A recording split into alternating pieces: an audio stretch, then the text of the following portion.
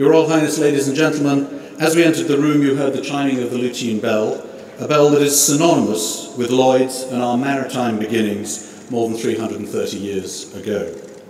Rung once to mark moments of mourning and twice to herald moments of ceremony and celebration, over the course of our history it has been rung on numerous occasions to honour visits from the royal family.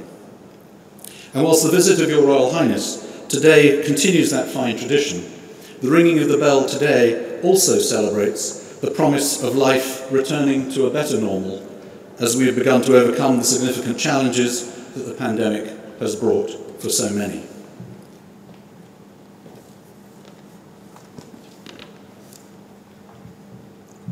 Chairman, ladies and gentlemen, I can't tell you how flattered I am to have been invited this afternoon to come here and cause mammoth disruption, I'm afraid to say, to your normal activity and productivity, let alone probably interrupting your very important lunch hour. So I do apologise, but it really is an enormous pleasure to be able to join you here at Lloyd's, in the heart of the City of London, to hear the bell rung twice, that mark of good news, I'm told, and to celebrate a most important day for this market. We have never needed you more than we need you today.